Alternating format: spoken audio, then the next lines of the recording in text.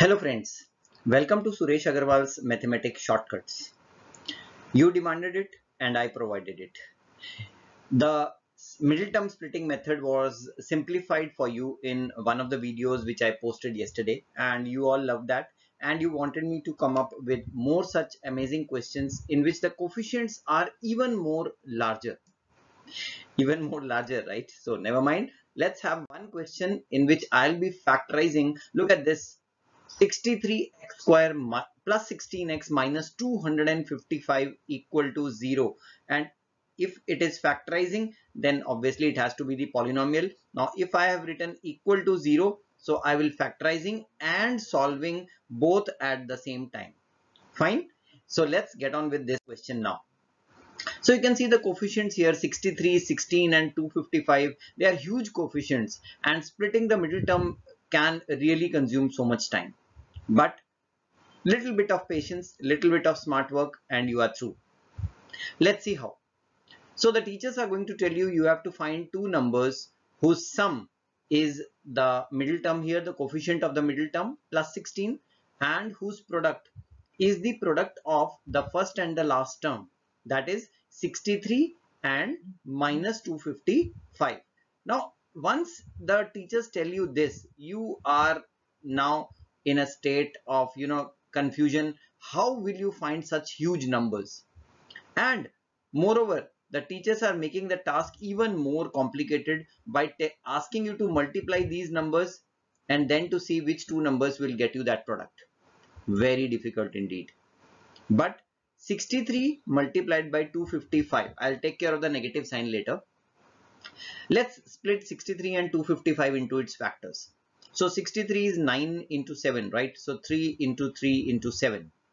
And then we have 255, which is divisible by 3 again, and then we have 85. 85 means 5 times 17, right? So I have split these two numbers into its factors. So rather than multiplying them, I have split it into its factors, because my answer, the middle term split factors, are hidden here in these 6 different factors which have been obtained. Now I have to convert these 6 factors into 2 factors such that the sum is 16? No, the sum or the difference is 16. Now that's where the teachers, they are committing a mistake. The students are continuously looking for factors which add up to 16, but actually the difference also can be 16. I'll show you how. If you take the a difference or product has to be the difference or the sum has to be 16, right? So you can be logical in thinking there.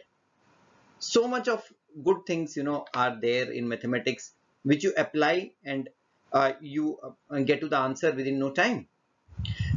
Okay, so if I have the first 4 product of the factors here, 3 times 3 times 7 times 3, this is going to give me 9. Okay, so this is 27, and 27 times 7 is 7 sevens are 49, and 4 means 189, right?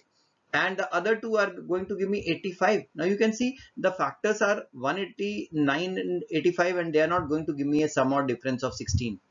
So likewise, I have to just combine these factors and arrive at a conclusion that a particular thing is going to give me the required sum or the difference. Now for the sum or the difference to be 16, I need to change these. I can't take these 4 factors and then take those 2 factors alone. So I'll change it now. Let's see, 3 into 3 into 3 into 5, and then 7 into 17. See, I have taken all 6.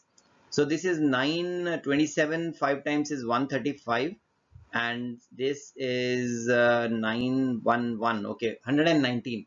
Now can you see 135 and 119, they are having a difference of 16, and that's where my middle term split is done. So the middle term split factors for this number are 135 and minus 119, because that's what is going to give me plus 16 as the sum. Splitting done. Now change the sign, minus 135 and 119. I told you in the previous video also. And now divide by the coefficient of x square, that is 63. So you will have your final answer for this particular question. So I've already done it for you so that you can save time on this.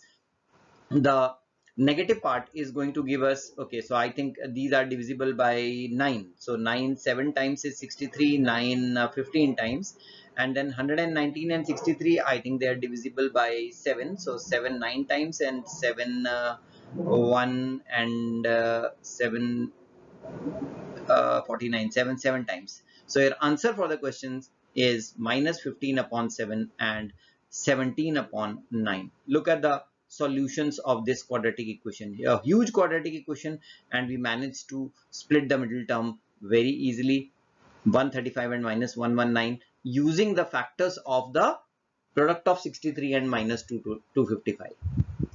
So look for more videos like this, and you can make, actually the questions you can make yourself, and practice this middle term splitting, because this is what will ensure success in the board exams, class 10th, and obviously in competitions you get a lot of such questions in which the middle term has to be split and quadratic equations have to be solved.